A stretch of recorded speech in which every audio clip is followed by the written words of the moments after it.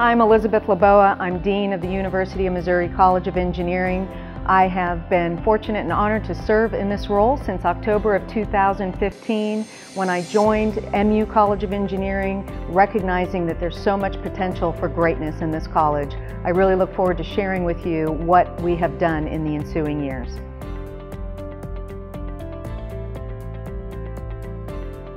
We created our strategic plan based on 4 pillars of pursuit. 1, educating engineering leaders. 2, big data analytics. 3, biomedical innovations. And 4, sustainability in food, energy, water, and smart cities.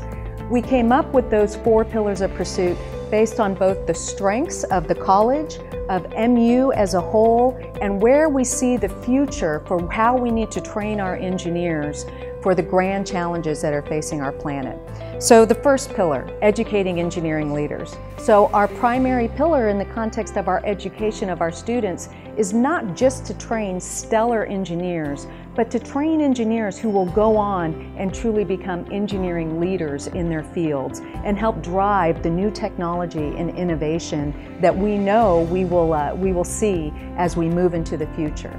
Why big data analytics, our second pillar of pursuit? Well, of course, everybody's heard about big data, the amount of information, whether you're looking at imaging data or whether you're looking at what we see on the World Wide Web. But what really needs to happen now is the analysis of that big data. How do we analyze terabytes of information that are coming at us to truly solve major challenges? We are the only university in the country to have engineering, medicine, veterinary medicine, and a nuclear research reactor on the same campus. And we have the only NIH-funded swine center of any university in the country. So what does that mean? That means we can truly translate the technologies we are developing in the College of Engineering in collaboration with the School of Medicine and the School of Veterinary Medicine and come up with innovative new biomedical cures to address challenges with cancer, with neural disease, with vascular problems. And that's what we're focusing on in our biomedical innovations. And then, of course, sustainability in food, energy, water, and smart cities. So in addition, as we have the School of Medicine and the College of Veterinary Medicine on campus, we also have an incredibly strong College of Agriculture, Food, and Natural Resources.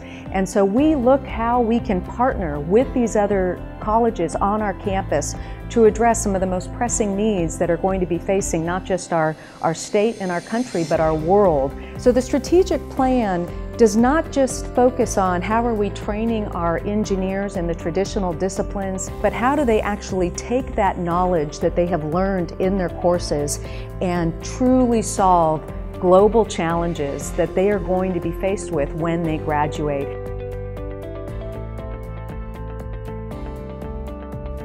Well, we did have a really tough budget situation in the last 2.5, 3 years. I'll say that the College of Engineering addressed this very proactively. So almost immediately upon my joining as Dean, we did an efficiency and efficacy analysis of the college. We also were very fortunate, and I know I would probably be rare to be someone who says that we're fortunate to have this done, but we had an internal audit done, which I was very thankful for, to get all of that data and information that we were then able to use to proactively look at how we could change any process in the college to, frankly, run more lean. We centralized HR, we centralized all of our fiscal, and centralized all of our administrative duties within the College of Engineering. This both led to fiscal efficiencies and to decreased cost, but also allowed us to move forward now because we did this so proactively.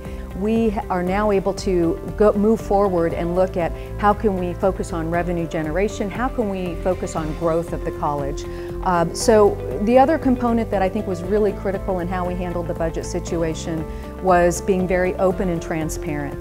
The college runs on a completely open books approach, so every faculty and staff knows that they can come in and see exactly where we stand at any time.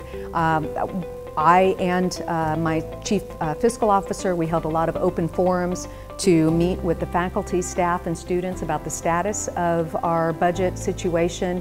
And I'm very thankful, and because of the hard work of all of our faculty, staff, and students coming together, we now are at a point that we can continue to focus on growth and how we can become even stronger going forward. So it was a tough situation, but I think we handled it very well, and the future looks very bright for us.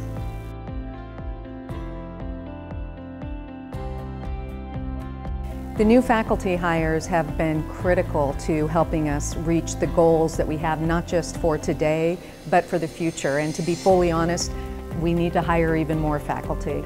When I came, we had an almost 40-to-1 student to faculty ratio, and for those who know some of the metrics of being members of the AAU, typically the student-faculty ratio is much lower, about 20-to-1. And the reason you try and maintain a 20-to-1 student-to-faculty ratio is both to make sure that your students are getting the very best experiential education and learning opportunities, and that your faculty can do both incredible teaching, but also incredible research, because that is really what also sets us apart as a Research One AAU university.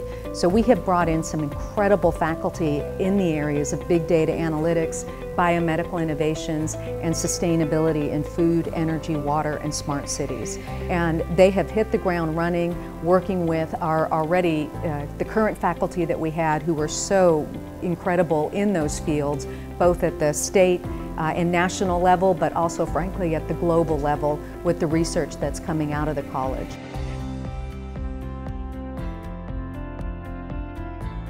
The renovations have been just critical to the college and have been of such immense benefit. So it's really modernized our lab space that was so needed, and is improving and growing our cutting edge research.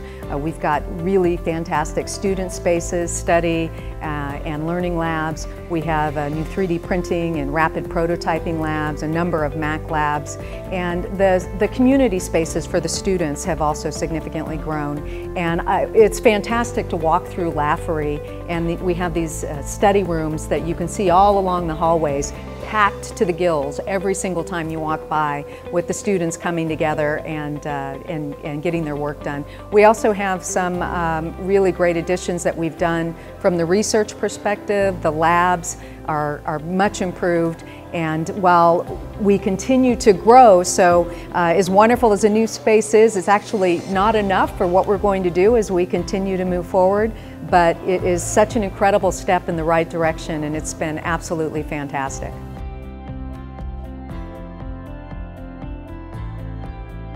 So we're also offering a new academic program for our students, which we are very excited about.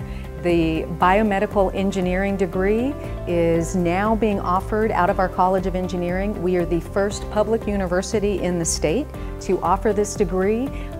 We expect that this will provide even greater opportunities for our students who want to go into the biomedical field.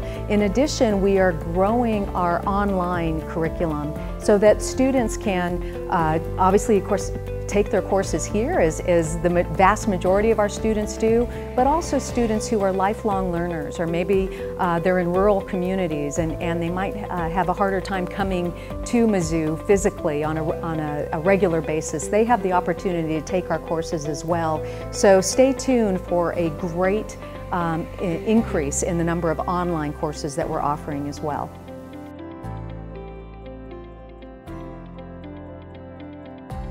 The Translational Precision Medicine Complex, or the TPMC as we call it for short, is critical for this College of Engineering to really advance in a way that, frankly, I don't think any other College of Engineering can, because of the strengths that we have at Mizzou and because of the strengths that we have in this college, in particular in the big data analytics space with bioinformatics and what we can apply to the precision medicine realm. The Translational Precision Medicine Complex is key to really the future of the College of Engineering, and addresses both our big data analytics and our biomedical innovations focus.